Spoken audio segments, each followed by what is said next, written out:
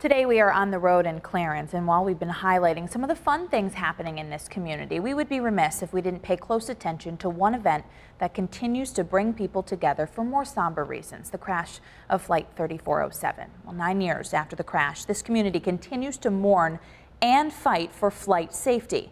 It's important for people to know the history of the crash and the impact it's had on this community, and that's why a civic memorial now stands at the Clarence Town Library. 7 Eyewitness News reporter Ed Dranch shows us.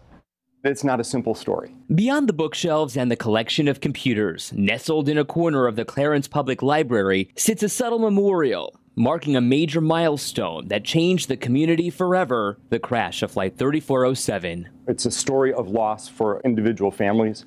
It's a story of, tragedy for the community. I remember that night. Doug Kohler is the Erie County historian. People that, were houses away remember hearing the snowplow-like noise, the crash, and then the silence of the next day. The crash itself, 50 lives lost, countless others forever changed. The cleanup and the change makers are all part of this exhibit. It has the legacies of today, that these families want to see change, that make sure that families and communities don't have to go through what we did 10 years ago. Look beyond, and there's a water feature for reflection, surrounded by the names of each victim, engraved in pavers for posterity. Some people have moved on, new people have moved into town, but that this remains sort of, a critical moment in our history and in our community and our lives. The placement of this interactive memorial is of no coincidence. It faces north toward Long Street, where Flight 3407 crashed into Karen and Doug Walensky's home.